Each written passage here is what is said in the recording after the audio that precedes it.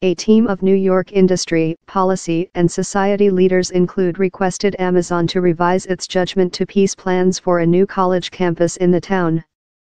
The campaigning comes weeks following the company supported off of the draft, quoting several regional opposition.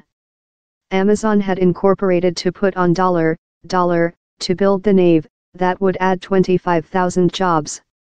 In exchanging, the town and country had pledged the company nearly $3 billion in tax crushed and some benefits. The confer helping to gas vocals opposition to the draft, although it was supported by New York's governor and mayoress. Polls as well specified how the most of regional human beings backed it. We all expect you will revise.